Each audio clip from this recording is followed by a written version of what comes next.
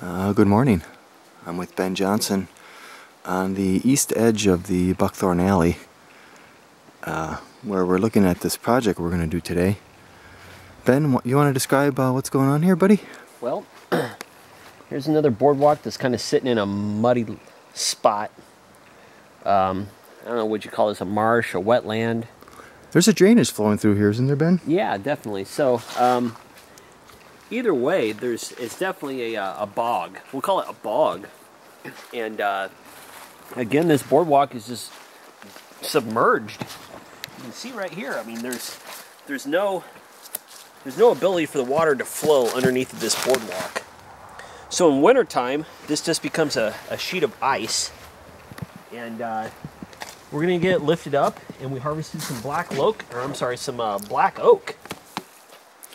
that we're gonna use as our base timbers, and it's gonna allow water to flow underneath.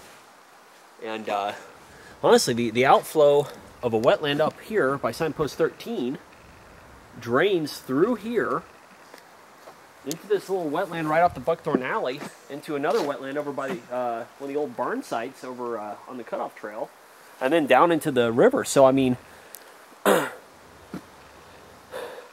there's a lot of effluvial action here, a lot of drainage going on, and these boardwalks are just kind of impeding it because they were at one point in time probably bridges and water flowed through there, but not now. So we're gonna rebuild it, and we're gonna allow the water to drain through, and in the process we're gonna change some of the ecology of the surrounding area, because it's not gonna be so wet. It's gonna drain properly. So that's the plan.